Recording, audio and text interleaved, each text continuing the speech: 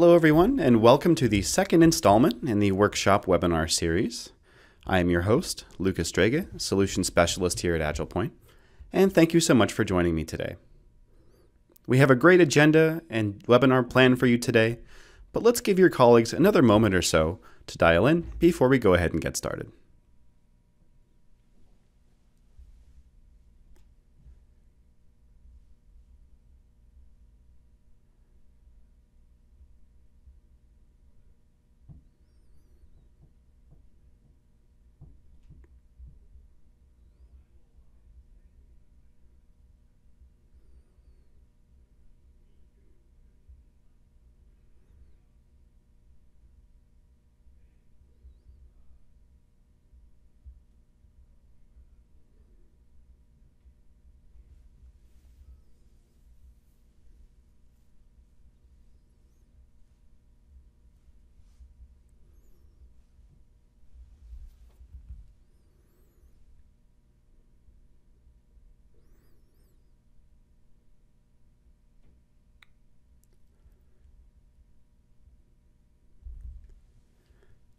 All right, thank you for your patience, everyone. And for those of you who have just joined us, welcome to the second installment of the workshop webinar series. As we mentioned earlier, we have a great agenda for you today and are really excited to present to you how AgilePoint can help transform your organization by attacking this application middle ground. Now, for those of you who are just joining us for this installment in the series, it's great to have you. You did miss a great bit of content in the last installment. Right, just for reference's sake, in the last installment in this series, we focused on tackling these small applications. These are the sorts of transactional, occasionally data-driven or mobile applications that can help make work easier in certain segments of your user community. Now, we're going to be expanding on that concept today and showing you how we can easily build applications that automate work across silos, avoid the dreaded islands of low code, so to speak, and drive towards one of the primary areas of focus for most of the organizations that we're speaking to today, the area of customer experience. So with that being said, let's go ahead and dive in. Now, for those of you who follow along with industry press and things of that nature, you've probably noticed that the common theme is that digital transformation is in rough shape for most organizations. Now, surely there's a number of reasons for that, but let's talk about one of the primary reasons. Right, and that comes down to the fact that there's really two different types or major categories of applications that lots of organizations are building. On the one hand, we have the traditional BPM style workloads, right? The core, complex business applications that are central to how an organization generates revenue or how they organize their back office. Now, these applications tend to be smaller in number due to their complexity and is the target of IT departments and many legacy BPM tools. On the other hand, we have the smaller applications, and this was the focus of the first installment in this series. These applications might be form or database driven. They might be mobile applications, right? And as a result, they are smaller and generally less complex. Now, this might be one way to extend some of the SaaS that you're using today, right? And generally fill in the gaps between the existing software offerings that you're leveraging. As a result, these tend to be much higher in number, in hundreds and sometimes in the thousands. The main issue being, and this was the central focus of the last session, was that many of these smaller apps will remain on the IT backlog simply because they are not strategic enough to warrant IT's attention. Now, on the other side of the coin here, we have this missing middle ground, right? And this is really what AgilePoint will focus on for today. This is an emerging category that you might have heard referenced as digital process automation, right? In contrast to the core complex business applications, these are not simply internally facing. These might go and interact with customers and partners and bring them closer to your business processes. This is really going to be the focus of today's conversation. Now, while we'll touch on this concept today throughout the course of the webinar, there are a few additional resources that I'd highly recommend you take a look into. For one would be a summary of AgilePoint's leader positioning in this prestigious and emerging category of digital process automation for wide deployment, as well as a couple of great case studies. The first coming from a Fortune 10 global retailer and how AgilePoint has been instrumental in the modernization of their enterprise tax processes, as well as how professional and citizen developers are working side by side to tackle simple to complex, internal and externally facing application development needs. Now that we have a good understanding of the different types of applications that vary in scope and complexity, I did want to spend a few moments and speak to how AgilePoint can help avoid this emerging issue of islands of low code. Some of the other providers that you might be familiar with have focus in some areas that you're seeing here on screen. Some have really great database application tooling, while others, the legacy BPM providers, have made their focus on the core BPM style workloads. Now, certainly there are a number of differentiators from an AgilePoint perspective, but just one of them is this very wide coverage. Right? From a single platform, AgilePoint is able to deliver applications of varying scope and complexities, which means that you as a user need to develop skills with one particular platform and can avoid having this disjointed islands of low-code strategy that we see so often these days. Now, the intent here with our series is to first start off with the small applications. As we mentioned, this was the focus of the last installment in this webinar. In the next series here, we'll be focusing on this middle ground. Right, so this is going to build on some of the capabilities that we saw last time around. Namely, how we can build intuitive, responsive user interface forms that leverage the data from all of the systems that you're using today. In this installment, we'll talk about how we can continue to build these skills, right? Moving from the smaller applications and adding things like process, email notifications, and begin to attack this process middle ground. And in the next installment in the series, we'll focus on the core complex business applications, right? And that's really one of the unique values of AgilePoint, right? Giving this very broad coverage across the different sorts of application categories, a user can build their skills with small applications and slowly work towards more complex and more strategic enterprise-wide applications. So be on the lookout for the next installment in this series. Now, before we get into the build from scratch, let's just quickly cover off the different application types that you can build with AgilePoint. When AgilePoint was developed, the intent here was to be able to provide a platform that's versatile enough to address these different categories and enable users to build skills against one platform and deliver a wide range of different application types.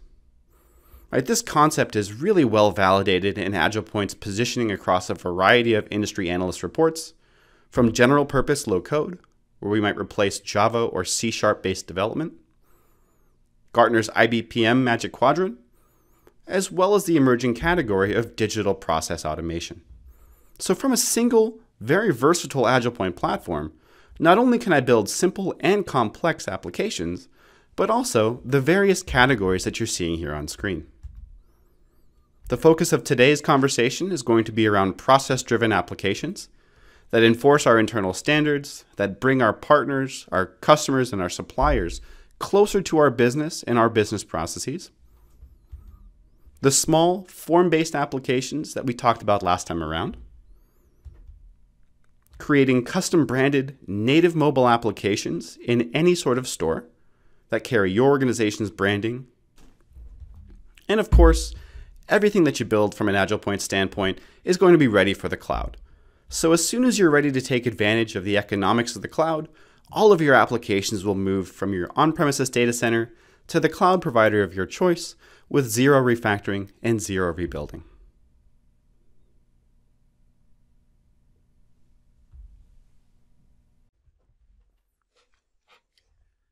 Okay, so as we mentioned earlier, today we'll build a simple invoice application. And before we start building, let's take a look at the various application components. We'll build a process to submit and review new orders and create an invoice. To do that, we'll leverage AgilePoint's native document generation capabilities to insert data from our application into an existing template, and we'll store that invoice in SharePoint. On the form side, we'll pull in data about our customers from our CRM system. We'll look up the products that we sell from a SharePoint list, and then we'll do some calculation on the form for our invoice amount. And if the invoice is approved, we'll send out an email notification to the accounting team to let them know the invoice can be sent to the customer. All right, so let's start building. Now today we're going to focus around process-based applications. If you'd like to learn more about the form-based application piece, please take a look at our last workshop-style webinar.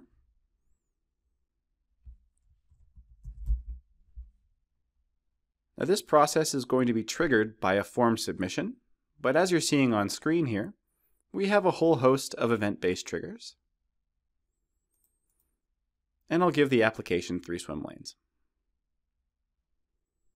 Now previously, in our last workshop, we built an application around existing database tables, but for now, let's just bring in our data sources on the fly. So the first thing I want to do here is just give myself some more room to work and drag my stop sign all the way to the bottom of the 3rd swim lane.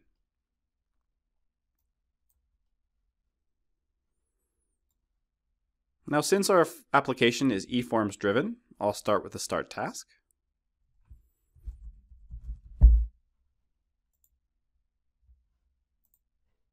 Now we're starting from scratch here, but generally in the real world, we'll base our new applications off of the design from an existing application. And that so my application can fall under my organization's branding, I'll quickly apply some CSS and JavaScript.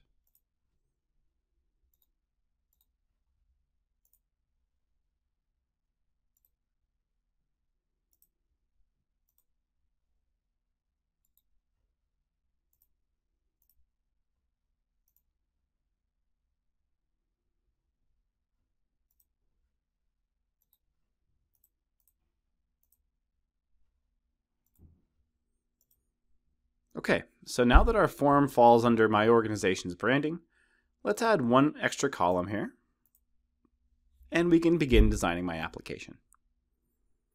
So the first thing that I'll want to do here, I'll just bring in a logo for AgilePoint, and I'll drop that on the form.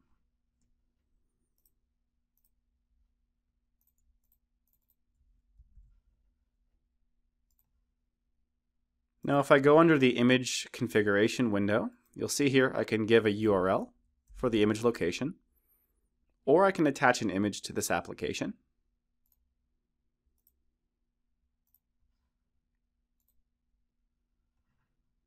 Next, we'll want to start capturing some data around who's submitting this order. So I'll add a few text boxes here. This will be order submitted by, and I want to give it a default value of the user that's logged in. So to do that, I'll expand out process data and then system data. And I have a token here for the user full name, which means at runtime, we'll capture the username of the person who's logged in.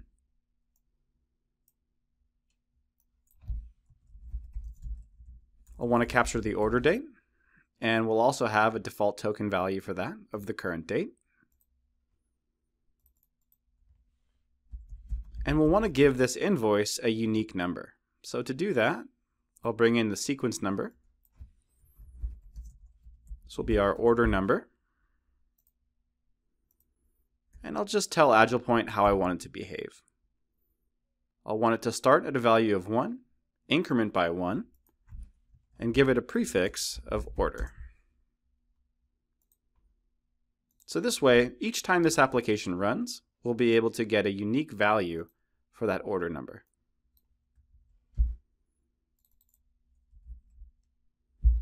So next, let's bring in some dividers here, just to break up the various segments of my form. So first, we'll work on the section for customer information. Now I could have also done this with a heading control, but I feel that the raw HTML piece just looks a little nicer. And let's just drag that all the way across. Okay, so let's begin capturing some data about our customer. So to do this, we'll bring in a drop-down list where we'll pull data in from Salesforce. Now because this is a lookup to an external data source, I'll select Lookup List and then configure my lookup.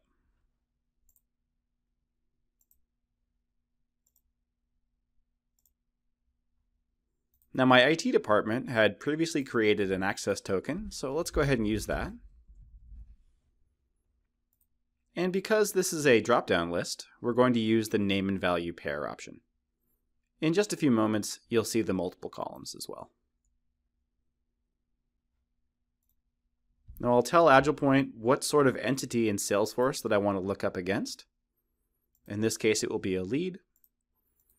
And I want the customer's name to be the name, and that lead's unique ID as the value. Now, based on the selection that I make here in my drop-down list, I want to automatically populate some additional data about my customer. So to do that, I'm going to use an email control for email. And we'll do the same thing for phone, right? Just in case we have any troubles with their order, we want to be able to contact them.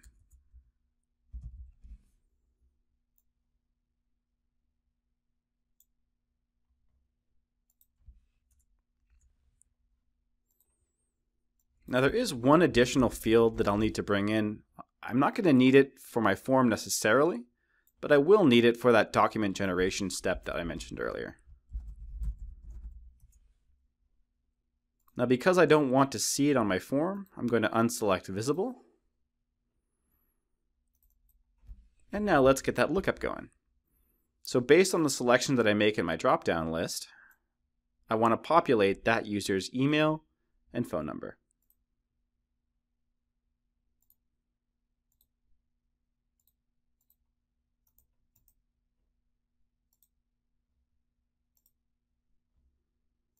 Now we'll use that same access token that I showed you just a moment ago. Since we're populating the email, phone, and one other field, I'll select multiple columns. We're again looking up this data against a lead here. And I'll just want to tell AgilePoint which pieces of this customer information should be shown in the respective form fields. So I want the customer's name to be displayed in the form field called Display Customer Name.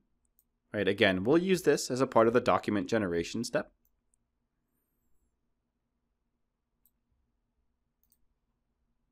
The customer's phone number in the form field called Phone. And the same thing with the email. Now my next step here is telling AgilePoint which customer's information should be displayed on my form. Well, when the lead ID is equal to the value that's shown under customer name, show that user's data. And then lastly, just tell AgilePoint when I want this lookup to trigger.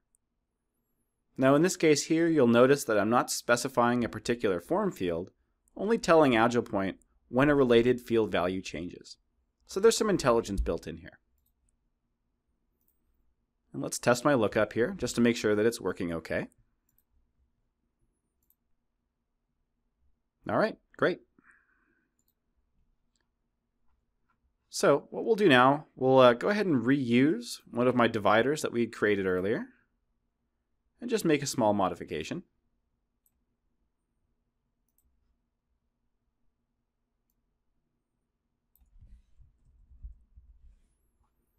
So the next section that we'll work on is going to be details about the order. Now to select the product that was ordered, I'll again need to do a lookup here but this time against SharePoint.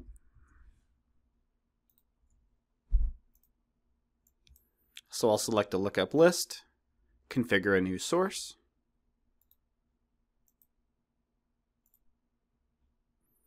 and again, I'll use an access token that was created previously by my IT department.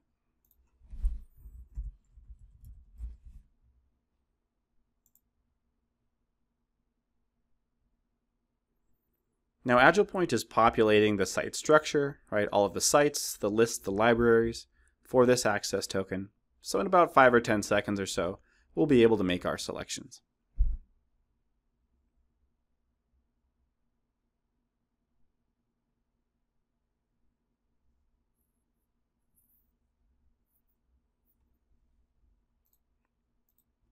Okay, so I'll select my site, and then I have a list here called products.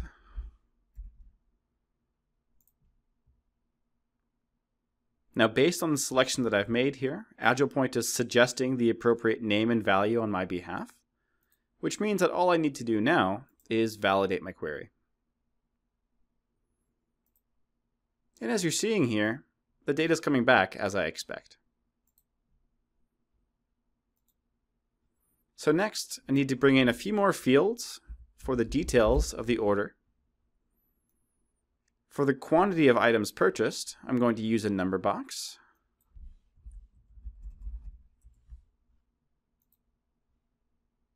Do the same thing for the unit price of the item purchased.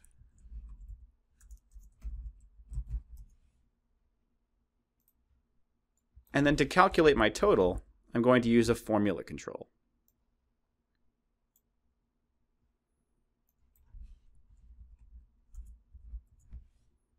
Now, in this case, my formula is going to be pretty simple. I'll take the quantity times the unit price, and that's going to be my total. Okay, so we've now completed our first form here. So let's save and check this in. We'll configure our task here. You'll see here I have an SLA around the task completion.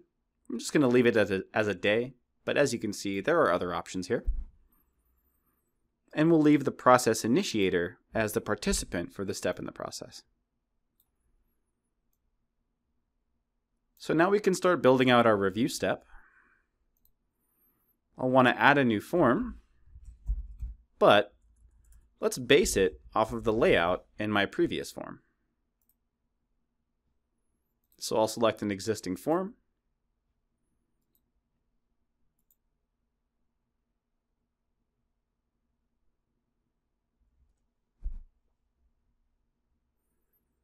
Now optionally, I could use the bulk edit to mark certain fields read-only or unenable them, but for the sake of time, let's just move on to the next step in our process here. So let's again duplicate one of the dividers that we had created before.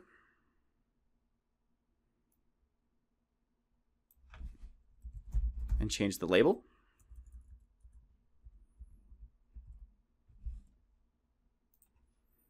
Now, our reviewer needs a way to indicate their approval decision.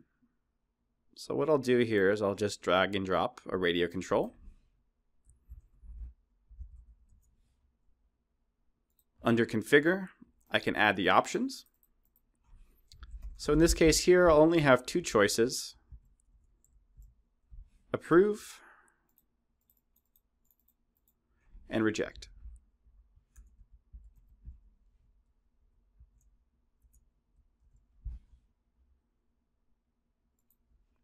Now our approver needs a way to enter some comments. So let's drag and drop a comments control underneath my radio button.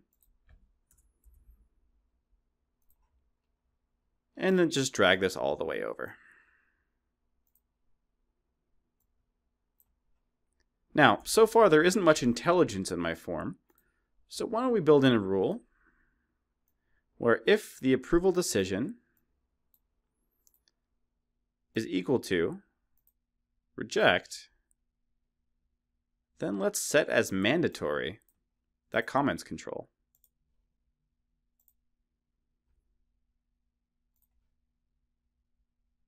So let's test that quickly. If I leave it as approved, my comments box is not mandatory. But as soon as I select reject, you'll see that red asterisk there. Okay, so now we've completed the second step. So let's configure this here. I could change the SLA if I wanted to, but I'll just leave it at a day for now. As an option, I can assign users, groups, or roles to this task.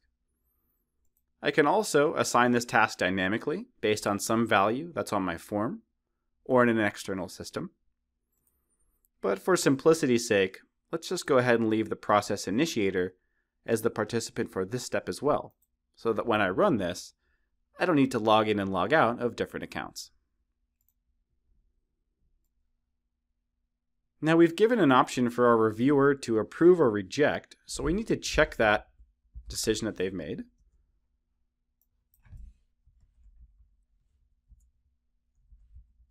My first rule is going to be the approved path, and the second will be the rejected path. Now, I'll want to check the value that's on my form under the approval decision. So if the approval is equal to approve, move forward. If not, let's reject. Now I'm going to take this reject connector here and tie it back up to my initial submission step, which will give my submitter an option to revise their submission and then send again for approvals. But now we've completed all of the human tasks, so let's add a few steps for document generation and to create the invoice.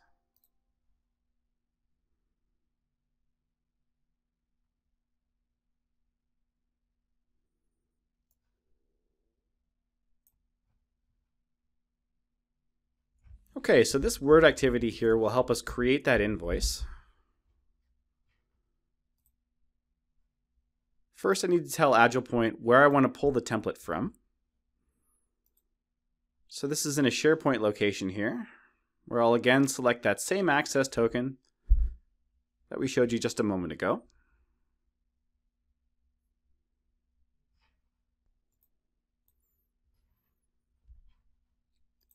Okay, so let's grab my site, and then I should have a list called templates. Okay, so within this location, you'll see here that I have a document called invoice template. So let's take a quick look at that. As you're seeing here, I have a number of merge fields where I will insert data from the application, right, coming from my form, and then use that to create the invoice PDF.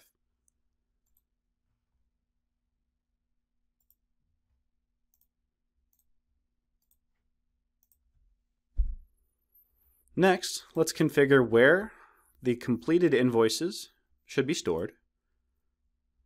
So we'll again select SharePoint here.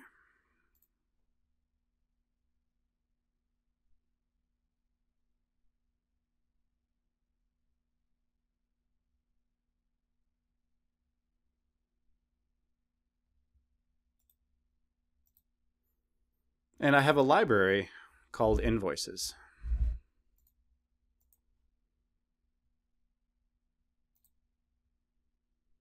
So first, let's specify where this should live.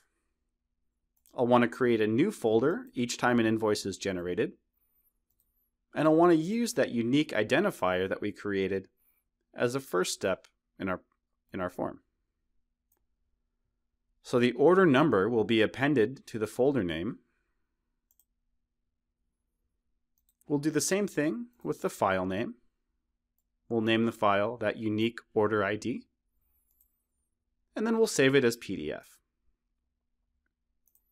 Now you saw that there was a number of merge fields in my template, so let's load them up and then drag and drop the corresponding fields from my form into my template.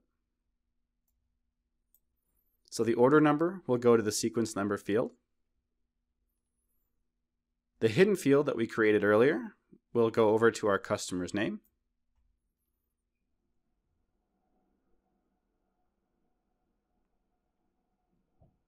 Order submitted by will be the submitted by field.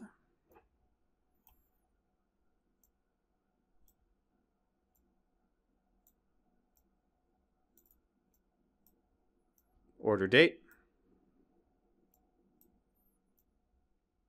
Products.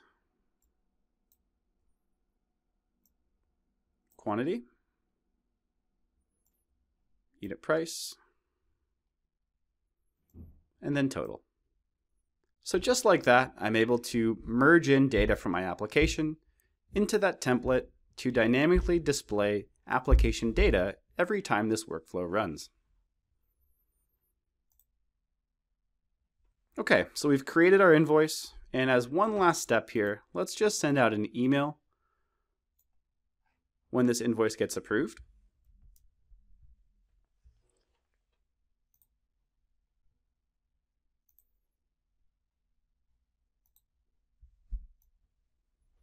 So to do that, I have a pre-created email template.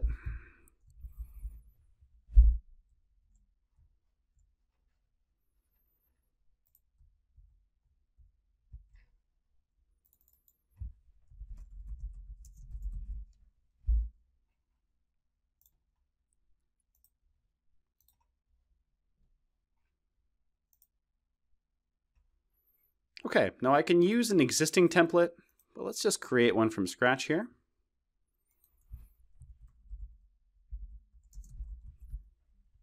I will send it to the initiator of the process. So let's grab that out of system data.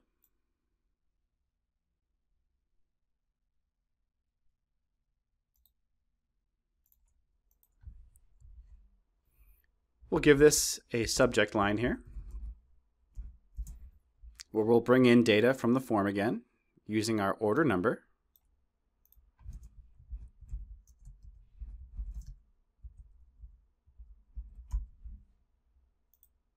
And I'll just copy and paste the template information that I created previously. So as you're seeing here, right, I have a table that's using data that's coming from my form. So basically to get this, I dragged and dropped from my form data here into my table. And it again will display that dynamic application data when the email gets sent out.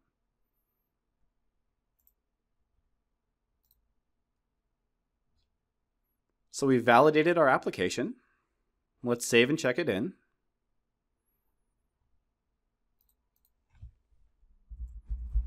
And now our application will be ready to publish.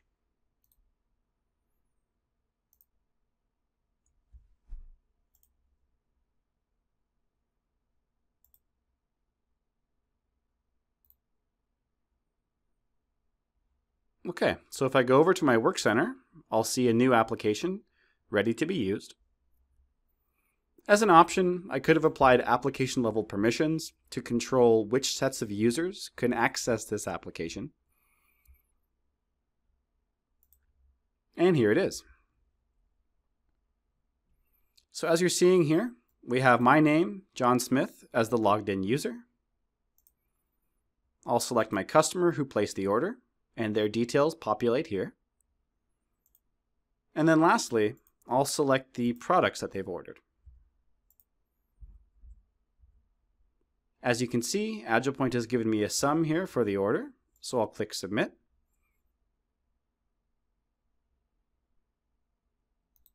If I go over to my inbox here, we'll see that I have a task waiting for me to approve the invoice.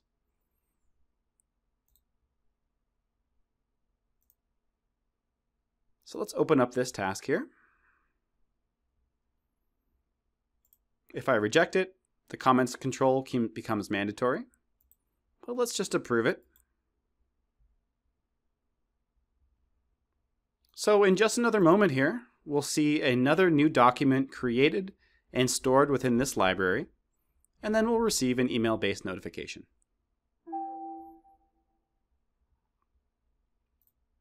There's my email notification.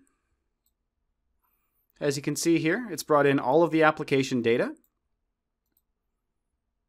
And in just another moment here, we'll see that invoice document created and stored here. There it is. And here's my invoice. So that concludes the demo portion for today. Let's go ahead and take a few Q&A questions. All right, great. So let's start with our Q&A. So one of the questions that I'm getting here is, what is the difference between a process-based and a form-based application?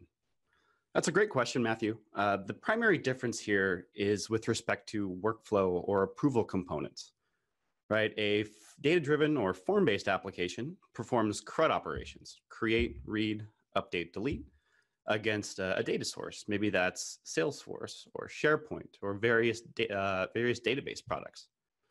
Right, so yeah, that's the primary difference. You know, with a process-based application, we'll get approval steps, we'll send email notifications, right, and things of that nature. So that's the primary difference there.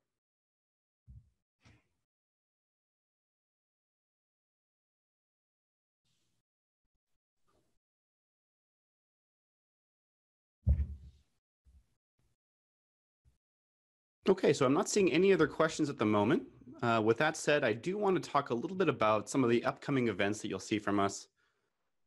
So on July 11th, we'll have our regularly scheduled Getting Started with AgilePoint webinar. That's a great way to get exposed to AgilePoint initially, right? Learn about some of the challenges that we're solving, right? And the different types of use cases that you might implement with our platform. And then a little later on in the month, we're going to begin a new series here that really builds on some of the steps you've seen in the past two workshop webinars. What this is going to focus on is how we can build core business applications using the AgilePoint platform. Right, if you've been following the series so far, we started off with what we'll call small apps, right, which is another term for a form-based application. Today, we added workflow and approvals, as well as email notifications for our process-based application. And then next time around, we'll showcase a real-life quotation application example. This is something that we see across industries of all types, right? Primarily in manufacturing and things of that nature, right? This ability to quickly and easily spin up a quotation to your customer's specific requirements, right, goes a long way to improving that customer experience. Right? In the past, generating quotations could often take days, right? With an application like this is something that you can turn around in just a matter of moments. So be on the lookout for the email communications for that upcoming webinar.